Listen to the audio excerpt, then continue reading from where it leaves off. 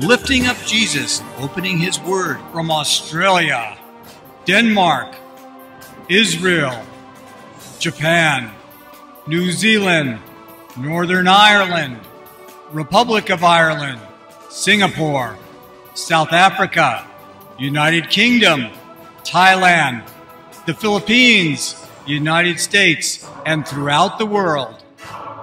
You're watching Moriel TV. Hi, this is Tim with Moriel TV and Moriel Radio, here with James Jacob Prasch. And Jacob is live in England, of course. And we're going to be talking about 2 Thessalonians. I'm going to start reading from verse 9. I'm reading out of the New King James. The coming of the lawless one is according to the workings of Satan, with all power, signs, and lying wonders, and with all unrighteousness, deception among those who perish, because they did not receive the love of the truth, that they might be saved.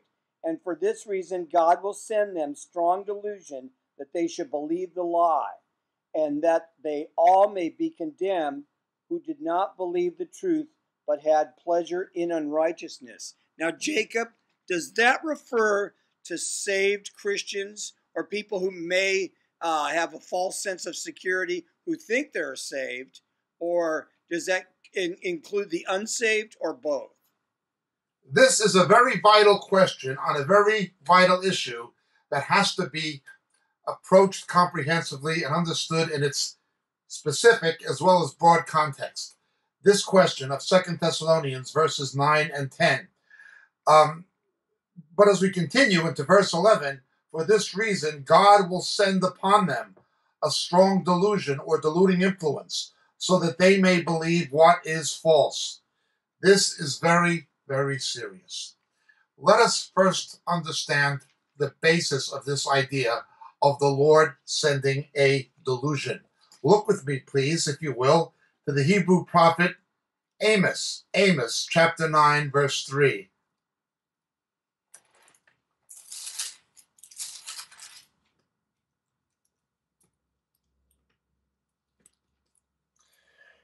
And though they hide on the summit of Carmel, I will search them out and take them from there.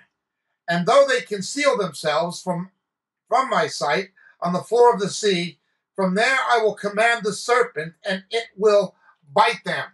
We have a Moriel teaching on charming the snake. The serpent is always Satan's mode as a deceiver.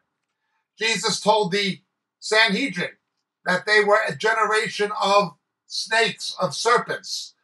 We are told by Paul in 2 Corinthians that I fear Satan may deceive you as the serpent deceived Eve. The serpent always deceives the woman, being Israel, and of course in the context of the New Testament, the church in 2 Corinthians. Deceives Satan as the deceiver. In the book of Revelation, as we pointed out innumerable times, the dragon, that is the persecutor, and the serpent are cast down to you. Persecution, the dragon, and spiritual seduction, the serpent, taking place simultaneously. The serpent is always Satan as the seducer. But as we see in the book of Amos, the Lord will send this seducer. Why? Look with me, please, to 1 Kings, the first book of Kings, chapter 13. With Ahab and his false prophets. Then the messenger who went to summon Micaiah, whose name means he was like unto Yahweh. In Hebrew, it's a similar name to Michael, spoke to him, saying, Behold now, the words of the prophets are uniformly favorable to the king, that is, the false prophets. Please let your word be like the word of one of them, and speak favorably. But Micaiah said, As the Lord lives, what the Lord says to me, that I will speak. And when he came to the king said to him, Micaiah, shall we go to Ramat Gilead to battle, or shall we refrain? And he answered, Go up, and succeed, and the Lord will give it into the hand of the king. Then the king, that was Ahab, said to him, How many more times must I adjure you to speak to me nothing but the truth in the name of the Lord? So he said, I saw all Israel scattered on the mountains like sheep, which have no shepherd. And the Lord said, these have no master. Let each one of them return to his house in peace. Then the king of Israel said to Jehoshaphat, did I not tell you that he would not prophesy good concerning me, but evil? And Micaiah said, therefore hear the word of the Lord. I saw the Lord sitting on his throne, and all the host of heaven standing by him on his right and on his left. And the Lord said, who will entice Ahab to go up and fall at Ramoth Gilead? And one said this, while another said that. Then a spirit came forward and stood before the Lord and said, I will entice him. And the Lord said to him, how? And he said, I will go and be a deceiving spirit in the mouth of all his prophets. Now, of course, God obviously knew why and how, but he wanted the Tsevaot Shemaim, the hosts of heaven, and obviously us to know. That's why God asked the question. It was not as if God did not intellectually know. Of course he knew. He's God. Nonetheless, he continues. Go and entice him and prevail. You do so. Now, therefore, behold, the Lord has put a deceiving spirit in the mouth of all these your prophets, and the Lord has proclaimed disaster against you. Notice something. There were hundreds and hundreds of false prophets up against the true one. The last days will be the same thing. For every true prophet, there will be hundreds of false ones. And that's what you see today in things like IHOP and the Vineyard Movement, with the Kansas City false prophets and people like this. For every true prophet, there are hundreds of false ones. But notice, when the people rebel against the Lord and want to follow false prophets, if they will not repent, the Lord will send a deluding influence. You want a false prophet? Oh, I'll send you a false prophet. I will put a lying spirit in the mouth of your prophets and make you believe a lie. Even Satan ultimately must do God's bidding. Even Satan must ultimately act at the behest of the Lord. In the book of Zechariah, chapter 11, verse 16, we have a very strong indication that the Antichrist will be the Lord's instrument of deception against the reprobate. This is what 2 Thessalonians is talking about. Those who do not love a knowledge of the truth. Is it speaking of believers or non-believers? It is speaking of all who do not have a knowledge of the truth. It is speaking both about the world, obviously, the unsaved, but it is speaking about the backslidden church, the apostate church. Now we continue to read this, and many have tried to say it can't be that because this is unsaved people. In verse 10, they did not receive the knowledge of the truth so as to be saved. We have to understand the use of the word sozo in this context. We've tried to explain before that salvation is past, present, and future. When someone has been saved, when they were first born again, they were justified. But present, we are being saved, we are being sanctified. Future, we shall be saved, we shall be redeemed. We've been saved, we're being saved, we shall be saved. We've been justified, we are being sanctified, we shall be redeemed, bought back. The Lord purchased us with his blood. He has a certificate of ownership, and he's coming to pick up his parcel, as it were. Now let's understand this. We are told the Holy Spirit is the pledge or earnest, as it is translated. The Greek word is something different. It's the Greek word for receipt. That he will come and he will pick up that which he has already purchased. When Jesus died and rose from the dead, we belong to him. It's like ordering a Christmas parcel or a Hanukkah parcel, a present for somebody. You order it online, and then a week before Christmas or Hanukkah, you go to the distribution center with a ticket that you've printed off with your name on it and a number. And there's a matching parcel in the warehouse or the distribution center with your name and the matching number. you have the pledge or the earnest that belongs to me, I bought it, I take it. Well, that's the way we are. Jesus is coming to pick up that which he purchased. That is the Holy Spirit. Those who have the Spirit of Jesus will be led into all truth. However, there will be others who have a lying spirit, even though many of them profess to be Christians. They departed from the truth. Those people will follow Antichrist, just the same as Ahab's false prophets were given over to believe a lie, that God caused them to believe the lie in judgment because they embraced lies. That is what's going to happen at the end of the age with Antichrist. Not only to the world, but to the apostate church. Now, one of the ways the Antichrist is going to deceive people, in fact, one of the chief ways, we are told here in 2 Thessalonians and also in Revelation 13, is signs and wonders. But not signs and wonders that are authentically from God. Nisim v'niflaot, we say in Hebrew. These are going to be different. They're going to be pretended. By pretended, it doesn't mean necessarily leger doma, or magic, or trick, or sleight of hand, or an illusion. It doesn't mean they won't be supernatural. It just means the power on back of them will not be from God. It'll be a demonic power or a satanic power counterfeiting God. To understand this, we always point to Pharaoh's magicians. Pharaoh's magicians, Jannes and Jambres, were able to counterfeit the miracles of Moses and Aaron by demonic power. That is a picture of the way the Antichrist and false prophet are going to counterfeit the miracles of Jesus by demonic power. Same idea, same thing. The Lord will send this delusion in order to make them believe the lie in judgment. Now, when you see people flocking into stadiums to see these money preachers blowing on people and waving their jackets,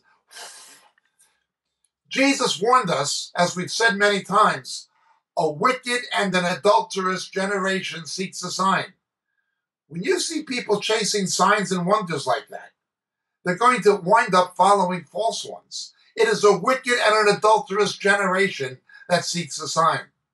This is not to say that there are not signs and wonders in Scripture. This is not to say there are not miracles and supernatural demonstrations of power. There are. But remember, as we always say, Jesus never had a miracle crusade. He had miracles. He never had anything but a repentance crusade. He never had a healing crusade. He had healings, but no healing crusades. He had miracles, but no miracle crusades. When you see people going to see the signs and wonders, there's something wrong. What Jesus had was a repentance crusade. Scripturally, these signs followed. Jesus never allowed healings or miracles or signs or wonders. He never allowed those things to be the focus of his message or ministry. Notice when people heal people, he usually would say something like, "Shh, that's our secret. Keep that between us. Sin no more." That was the real miracle, salvation. It's the diametric opposite of what we see these con artist money preachers doing today and the ignorant people who buy into them subscribing to. Now, the people who buy into this may do so in ignorance, but once they're shown the truth and they continue to buy into it, they do it in rebellion. As Paul told Timothy, in the last days, wanting to have their ears tickled, they will accumulate these false teachers in accordance with their own desires, who will turn their ears aside to myths. Well, that is exactly what's happening with the money preachers, with people like Benny Hinn, with people like Kenneth Copeland, with these other deceivers, and these absolute Gnostic mystics pretending to be Christian, such as Bill Johnson. That man teaches Gnosticism and mysticism. He does not teach biblical Christianity in any scriptural sense of the word. This is Gnosticism and mysticism. It's a cult practice. These things are of demonic origin. Bill Johnson has begun teaching things to the effect that the church is not really called in establishing God's kingdom to throw back evil or to oppose evil, but rather to create some kind of relational situation. This is an absolute lie. We are called to do battle with evil as Jesus did. These people are false teachers. Their spirituality is mysticism, and their signs and wonders, even if they were real in the sense of physical science, the spiritual power on back of them is not. It's Ahab's false prophets. It's Jannes and Jambres. It's not Jesus. It's what Jesus warned about. Revelation 13, the Olivet Discourse, and in 2 Thessalonians, these counterfeit signs and wonders, which is, again, not to in any way deny authentic signs and wonders, but authentic signs and wonders agree with Scripture. The kind of madness coming out of Redding in Northern California, or that's come out of the Vineyard Movement, or it's come out of IHOP with the Kansas City false prophets, or that's come out of the money-preaching televangelists. These things are not scriptural. The Lord will send a delusion because they don't love the truth. Remember, Jesus is the truth. Father, sanctify them in the truth. Thy word is truth. If people do not love the teaching of Scripture, they do not love Jesus Christ. One liar of Satan, a backslider who Satan got control of and used mightily, was Paul Crouch of TBN. He may have begun right. Many people think he did, and he probably did. But I remember him on TV saying doctrine is excrement, only he didn't even use the word excrement. No, what was excrement was TBN, not doctrine. Doctrine is the daskin, the teaching of Jesus. He actually called the teaching of Jesus excrement. He was a wicked man. Now, of course, he was exposed 3 days in a row on the front page of the Los Angeles Times for paying hush money in a wrongful dismissal suit that had a secrecy clause about allegations of homosexuality. His wife was caught making out of the car park, the parking lot in Orlando, with the guy who played Jesus at their theme park. TBN is a complete disgrace, and people like Ed Hinson and other people who know better should be ashamed of themselves for being associated with it. It's a mouthpiece of heresy. It is something that Satan has used to discredit the church and deceive Christians.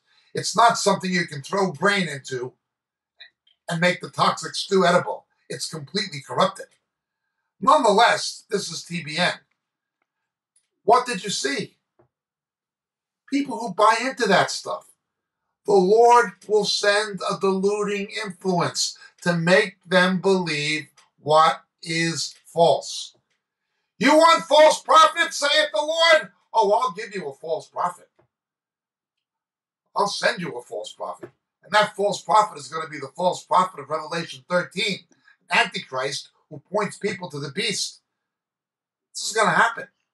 When the Antichrist and false prophet come, they will not simply be deceptions. They will not simply be something perpetrated by Satan. They will be something that God has allowed as instruments of judgment on a reprobate world and on an apostate church. However, just as in the days of Micaiah, with Ahab's false prophets who God had the lying spirit in their mouths, there will be people like Micaiah who know the truth. Now, what's very interesting back in Kings is that Ahab knew that Micaiah would tell the truth. He knew the other prophets were not reliable sources. That's really frightening.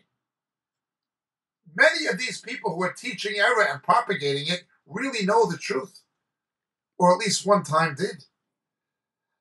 That is the meaning. In judgment, the Lord will send a deluding influence. If people do not love scriptural doctrine, the rightly divided word of God, they do not love a knowledge of the truth. And if they do not love a knowledge of the truth, they do not love Jesus Christ. When he returns, they will not be led of the Spirit of Jesus, preparing them for his return. They will be led of a lying spirit, a spirit of deception that is going to point them to Antichrist. Many people within Christendom proclaiming to be Christians, many are going to follow the Antichrist and believe it. As I've been saying for years, if people cannot see through obvious false teachers, if you cannot see through an obvious false teacher like Joyce Meyer, if you cannot see through an obvious false teacher like Bill Johnson or Mark Driscoll or Rick Warren, if you cannot see through an obvious proven false prophet like Paul Cain or Mike Bickle, if you cannot see through obvious false prophets like Cindy Jacobs, what is going to happen when the Antichrist and false prophet come?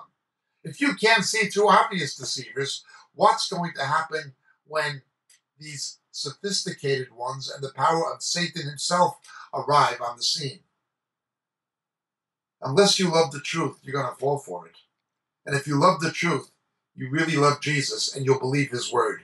You'll be led by his spirit. You'll be like Micaiah. You'll understand, you'll know the deception for what it is. But for the rest, and Jacob, the apostate church, both, the Lord will send a deluding influence upon them to make them believe the lie, just as he did in the days of Ahab with Micaiah. And Jacob, they so disparage the word today. They disparage Scripture. Bill Johnson and his cronies have had the audacity to say, we don't worship the Father, Son, and the Holy Bible, but yet Psalm 138:2 says, I will worship toward your holy temple and praise your name for your loving kindness and your truth, for you have magnified your word above all your name. That's correct. The Lord magnifies his word above his name. Now understand something. Jesus is the word. He is the Logos incarnate. He magnifies his word above his name, and his name is the essence of his being. He's as good as his word, and his word is his Son incarnate. These people are perverting the word of God in such a way as to downplay its authority. One of the tricks these people play is to take a verse, again, out of context and an isolation from context, and play up one verse out of the context. They forget that we're told in Psalm 119, the sum of thy word is truth. It is everything that the scripture teaches on a given issue, subject, or doctrine that is truth. They like to take one aspect out of the overall context, and that becomes their pretense. Well, that's what these people have always done. But it's something they do under the influence of the serpent. That's how they operate. That's how they've always operated. Bill Johnson is a very dangerous man.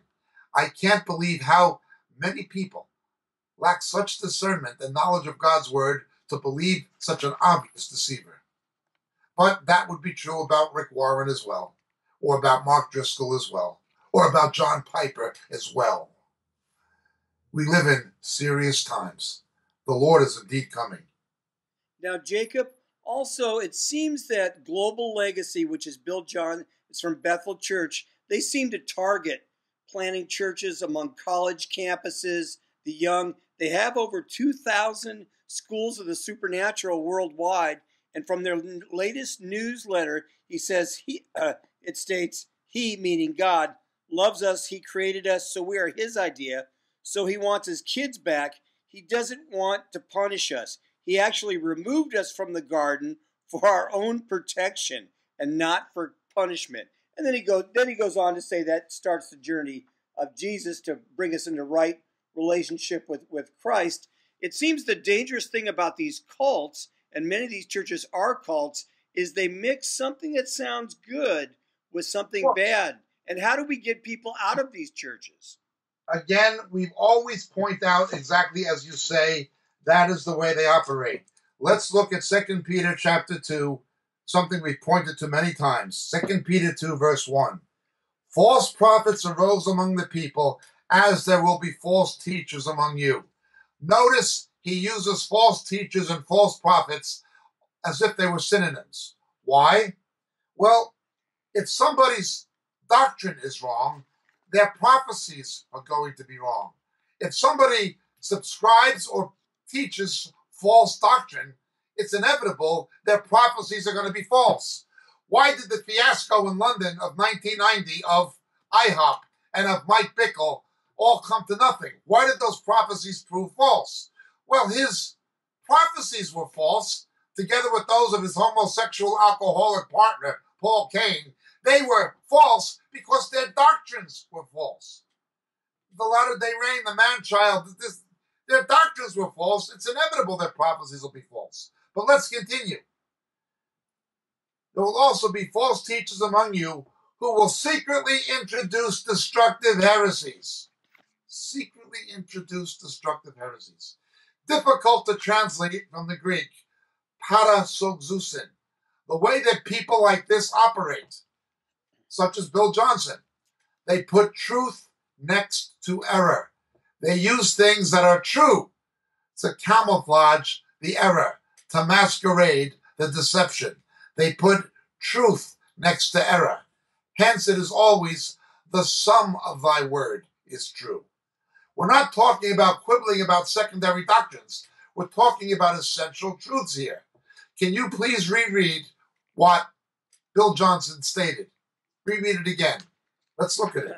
Yeah, now this again was from his organization, Global Legacy, which is part of Bethel Church. He says he loved us, meaning God. He created us, so we were his idea. So he wants his kids back. He doesn't want to punish us. He actually removed us from the garden for our own protection and not for punishment, but that begins a journey, a story, and later on God the Father sends his son Jesus to restore us to our original design, to have a relationship with the Father. And then it goes on to say righteousness isn't rules.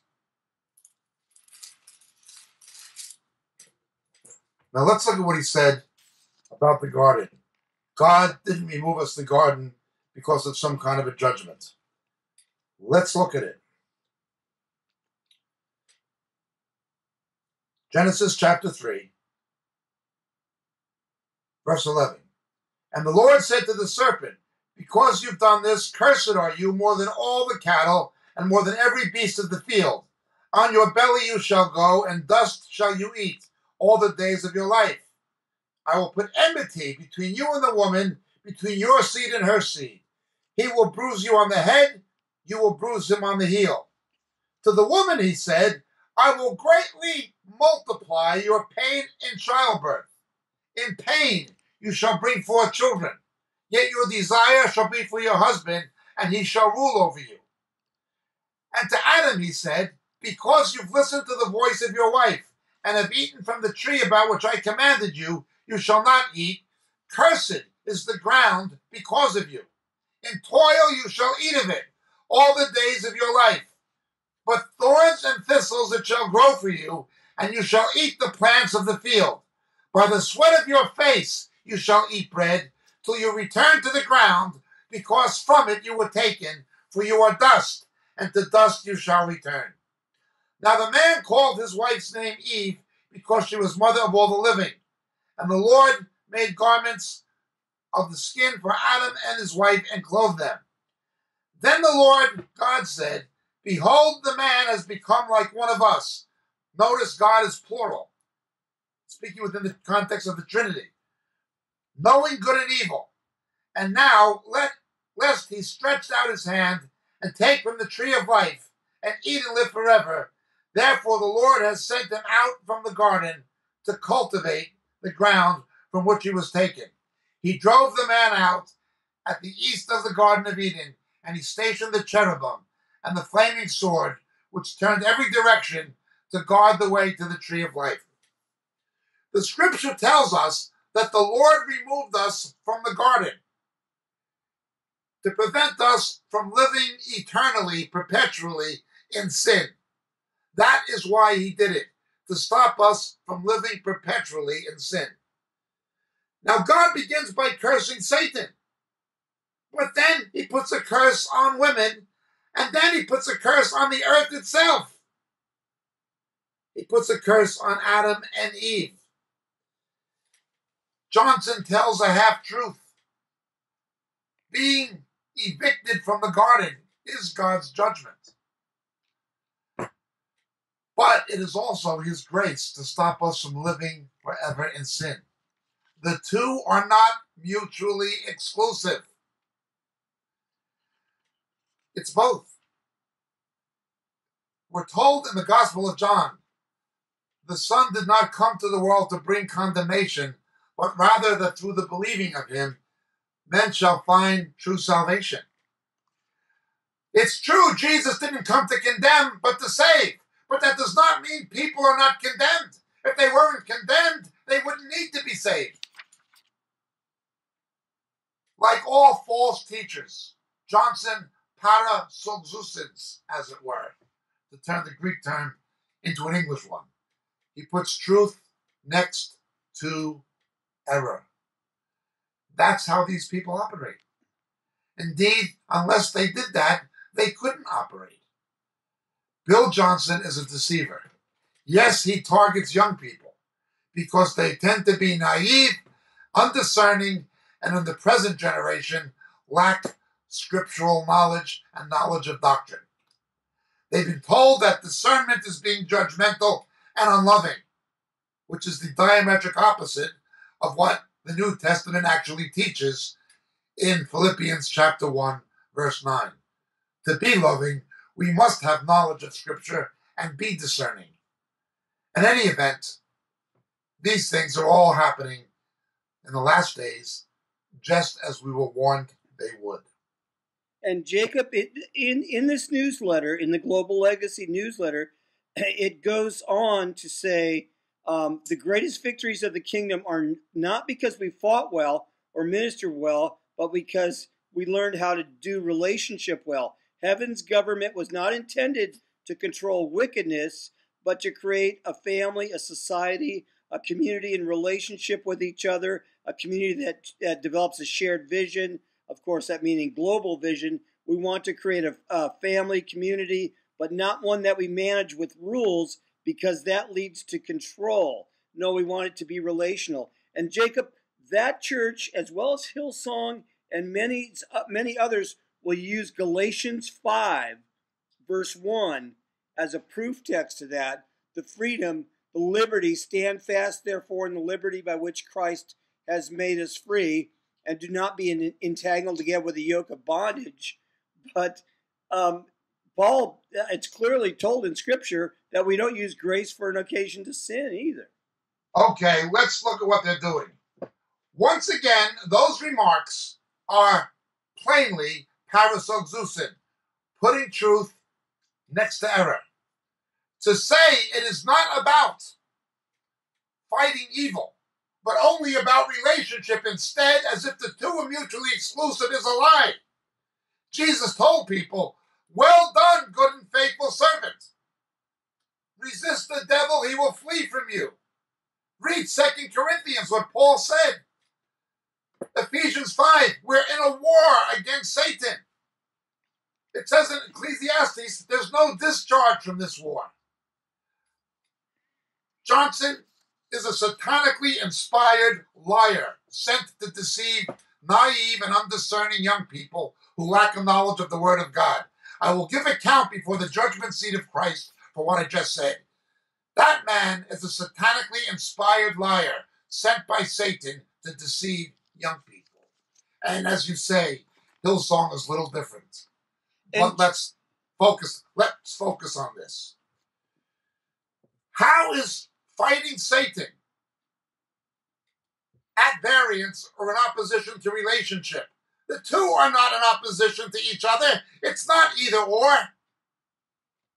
He puts the truth next to error. Now, as far as the citation of Galatians 5:1, again, taking the text out of context and making it a pretext. What Galatians 5:1 is speaking of in context was Jewish legalism permeating the church in Galatia, going back under the law. That's what it was talking about. There are, in fact, do's and don'ts, rules, if you will, in the New Testament, the same as there were in the Old. We have do's and don'ts, rules in the New Testament, the same as we do in the Old. What Johnson is doing is seducing people demonically into antinomianism, lawlessness. Now this is frightening. Because of lawlessness, most men's love will grow cold, Jesus said. Johnson is paving the way, setting up young people to swallow the bait of the Antichrist, hook, line, and sinker. Remember, at this point, just as the Holy Spirit is preparing the faithful church for the return of Jesus, the spirit of Antichrist, working through men like Johnson and Rick Warren, is preparing the apostate church for the coming of the Antichrist, as the Holy Spirit is preparing the true church for the coming of Christ. The diametric opposite is also true. The spirit of Antichrist is preparing the apostate church for the coming of the Antichrist, and Bill Johnson is evidence of it. In fact, proof of it. And they are planting these churches worldwide.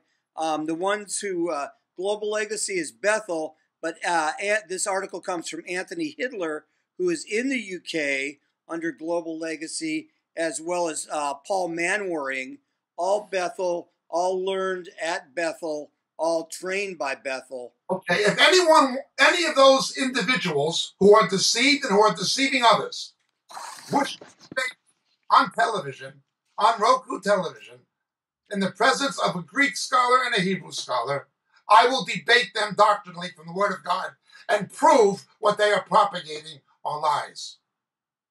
And Jacob, how do we, there are a lot of people, my family included, we got our niece out of a Bethel church, and they seem to be driven toward the entertainment. There's always stuff going on. I never saw that in Scripture. They studied the Word. And so they get into a good Bible teaching church, and it's boring for them because they're seeing what they think is the power of the Holy Spirit, but it's not. It's just a bunch of ruckus. Yes. Fruit of the Spirit is not confusion. It's always the same. It's hype pretending to be anointing. It's entertainment pretending to be worship.